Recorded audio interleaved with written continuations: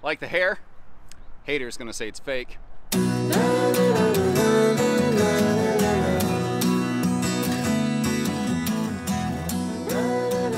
everybody, Josh the RV Nerd here with Bish's RV in Coldwater, Michigan with the RV that I personally think, for my money, if I was a first-time RVer getting started today, this I think is the best family starter camper for my money on the market. And that's a big statement. I'm willing to back it up. And I say that because I actually used a 264 J-Flight to cut my teeth in my adult camping years versus my childhood camping years. And I have no idea what we had back then. But the point is, this floor plan, it's simple, it's easy, it's no slides, it has enough seating for everybody, you've got campsite window coverage, you have plenty of sleeping, it's got a taller ceiling, which I personally enjoy as somebody who's a little bit bigger. Also, the bunks are rated for more weight with thicker bunk mats, so if your kids sleep better, everybody has a better day tomorrow. There's also far more peace of mind features on this, like not just plywood floor decking, but plywood roof decking, which kind of taps into the fact that this has double the warranty of pretty much anybody else offering a camper in this class. You've also got things like factory standard Goodyear tires that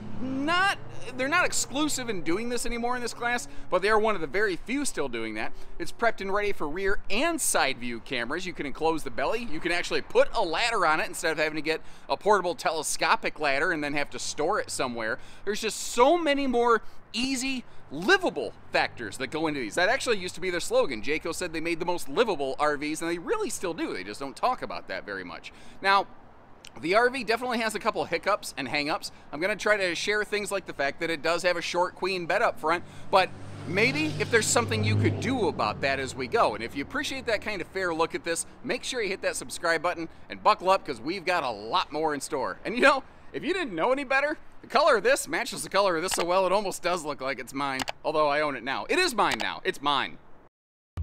Now, I really need to begin a J-Flight tour by giving you some housekeeping notes real quick.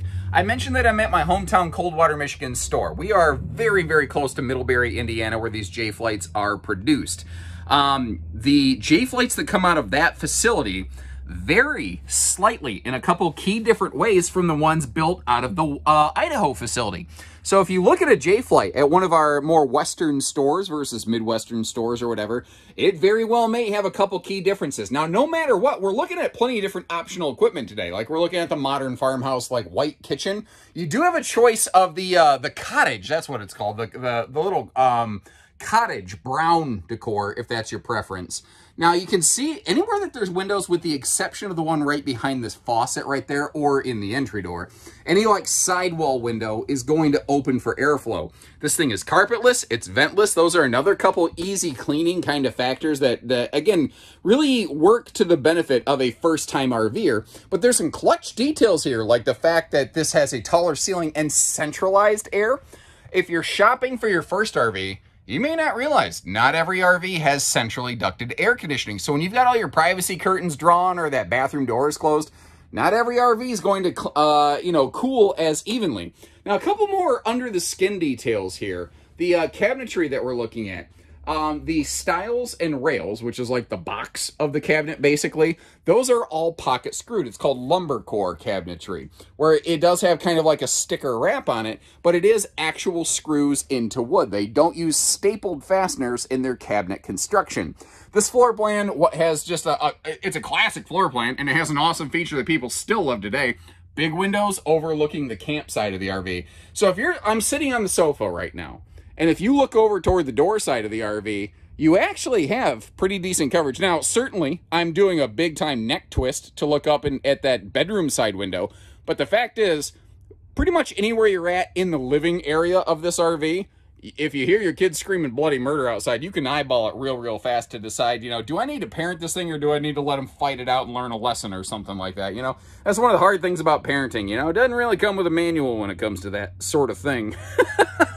Now, if you know me, one of the very first things I do with a camper like this is I would take out those pedestal posts And I'd put a set of free floating legs on there. One of the cool things on a Jayco, though, they do actually recess those posts right there. They do core out a little bit of a mount into the plywood floor decking on this, so that it is a little more stable, and it's not so much of a toe kick, which is cool. We are looking at the optional television on this one, so a little bit more of a rainy day survival option on this. But what's kind of cool is for the 23 season, if you do option a TV into these, it is a 4K smart TV. Not a giant one, but it ain't a big camper. You know, you're not that far from it. I think it kind of fits the bill. Your upper and lower bunks, I need to clarify something. I need to rectify something I said. I said your sidewall windows open for airflow. Apologies, that one does not. Oh, yeah. These are my sofa armrest pillows that are totally portable. I wondered where I stuffed them when I was doing all my footage. Anyway, there you go. You also see you got the USB outlets up there. And remember that little bit taller ceiling that I talked about? Means you have about an extra 1.5 inches available on every one of these. Now, this is kind of cool that Jayco does this. It's literally called the Dangler. It tells you how much the bunks are rated for. Since these beds are double sized, that means that it's the 600-pound variety because it's intended to be able to handle, you know, 2 people. They're also using bigger, thicker bunk mattresses, which is nice. And if you're curious, like sometimes people say, why don't you tell me the measurements of the dinette, the sofa, the bunks? I've had people ask me, why don't you measure out the kitchen countertop in every one of these? Like, there's no way I can really possibly get all the different measurements everybody asks for. But Jayco does give you a little bit of a cheat code if you know where to look. On the Android or iPhone, you know, App Store, whatever you want to call it, look up a thing called Jayco Sales Toolkit. And it's not really about sales. It's about weights and measures and specs. And it has all of that stuff on a per floor plan basis broken down with far more detail than they publish on their website. So that is a really handy, like, under the skin pro tip there for you from your Uncle Josh. Now, what's really cool about that, you're thinking, okay, yeah, that's fine, but I'm not necessarily shopping for a Jayco RV. What good is that to me? A lot of manufacturers have very similarly sized things. So if you're looking at a similar floor plan from a different manufacturer, one of the things that you can do is download the Jayco Sales Toolkit app. And generally speaking, dinette dimensions from one brand to the next are very similar. Sofa dimensions are very similar because they tend to get things from many similar suppliers. So the Jayco Sales Toolkit app can literally help you shop and be informed for other brands when you're, you know, browsing and deciding how to spend your hard-earned money. Now, we've kind of taken a little bit of a look at everything here. You saw how there's that extra headroom in the shower, which is great. You've actually got the butt neck roller where you can reach it there. But let's, no pun intended, saying butt right there, let's look at a little bit more detail starting down here. This actually has dinette doors to get down to the storage, which is cool. You could always lift the top off that as well. One of the differences between the Indiana-built units and the Idaho-built units is that these Eastern units have just a mirror on the wall. They do not actually have a medicine cabinet. And if I could change one thing on this RV, that would be it. Personally, if I truly had my choice, I would like to see the Eastern and the Western units homogenized so that they're all just the same. I don't like having 2 different specs. You know, it makes this video confusing, and I'm doing the best I can to try to explain it, but unless you see it side by side, it's really tough to kind of break all that down, you know? Like the Western units have a little bit bigger fridge. I wish that they were all just the same, personally. Now, you may have noticed, you know, the dinette, the sofa can all fold down into sleepers, and I'd be kind of curious to know, what do you think about that, like, 40% privacy wall plus curtain that they do right here for this front bedroom? Would you prefer, like, do you like it as is? Because there are, if I'm going to speak properly, TV hookups for the bedroom on the back side of this thing. Or would you prefer no bedroom partition, or would you prefer a full bedroom privacy wall? Because brands like Salem Wildwood and Cherokee, they do a full wide open design. East to West Delaterra does a private bedroom with a wall and a door. So that's the thing. There's, like I said, for my money, this is the RV that really works very well for me, but that doesn't mean it's the very best one possible. It just means it's the one that, you know, I could live with. The things that might be a point of concern or consideration for you, maybe they don't bother me. There's also little details I've noticed, like as someone who goes camping, if you've never RV'd before, you don't think about this, but where are you hanging a jacket, a coat? It doesn't have a lot of allowance for that. One of the cool things, though, with this being a stick-built wood stud trailer, every 16 inches, you got a stud that you can tap into on the wall. So get the stud finder, hold it up to your chest and go, yup, there's one. And then beep, beep, beep, beep, beep, beep, beep, you know, find that stud.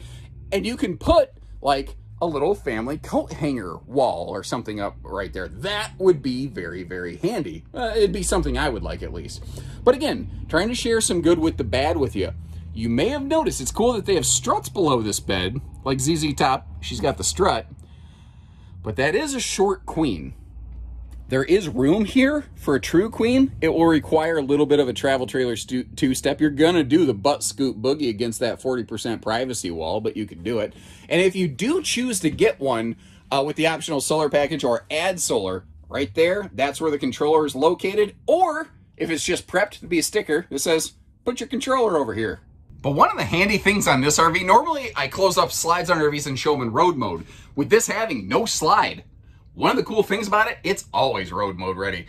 As long as you can put the steps down on the outside, and since it's only a two-step, that's not real hard. Basically, if you're at a roadside stop, or if you pull into a campsite late at night, something I've done, because I don't know about you, we never leave on time, ever. And we always end up stopping at McDonald's before we really hit the road. Anybody else have the traditional McDonald's, you know, sandwich kind of stop? Anyway, my point is, I've rolled into campsites way, way late, and I didn't want to make a lot of noise and disturb my neighbors. I figured I could finish setting up and do my jacks and everything in the morning. With a no-slide camper like this, I've backed the camper in, left it hooked up to the truck, flip the steps down, we hop inside, sleep for the night, and then in the morning we can take our time and get ready once we're refreshed and we got all the road off of us, you know? It's one of the really nice things about no slides, not to mention less to keep up, less to worry about, and that's the kind of stuff why I think this is such a good first-time family camper right here.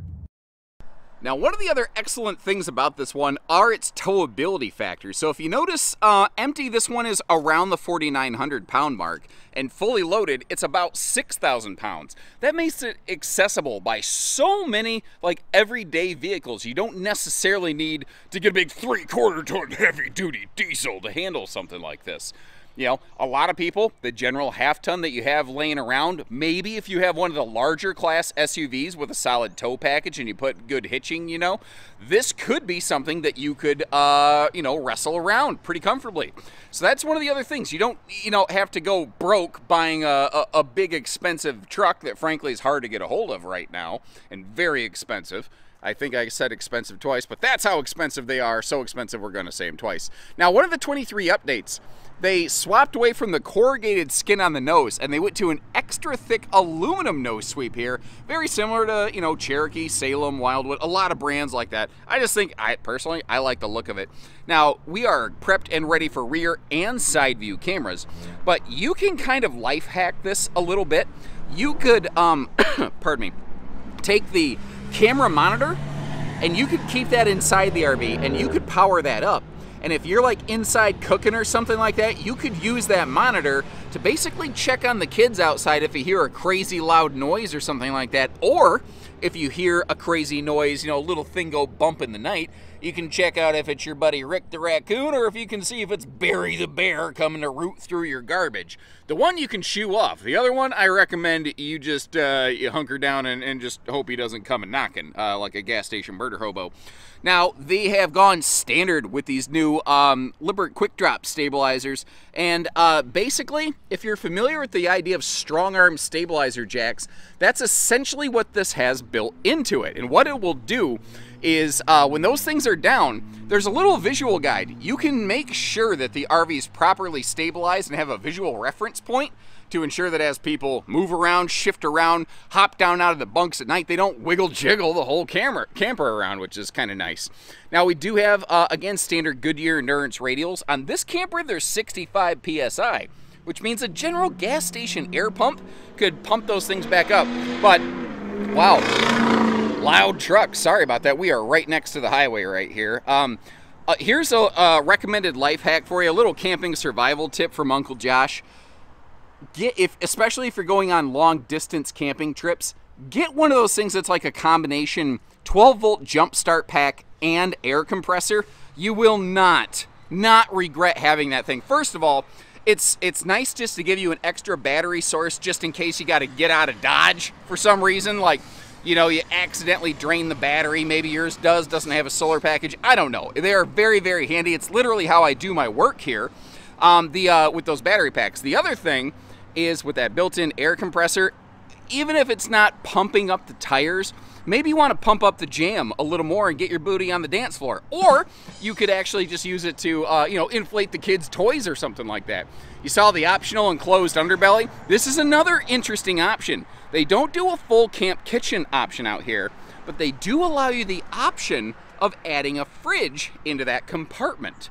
Now, I've only really talked about that before in this channel. I've never really shown that before, so I'd really like to farm some feedback. Is that something you would want on one of these? Would you like that refrigerator? Because the thing is, we have this one very heavily optioned.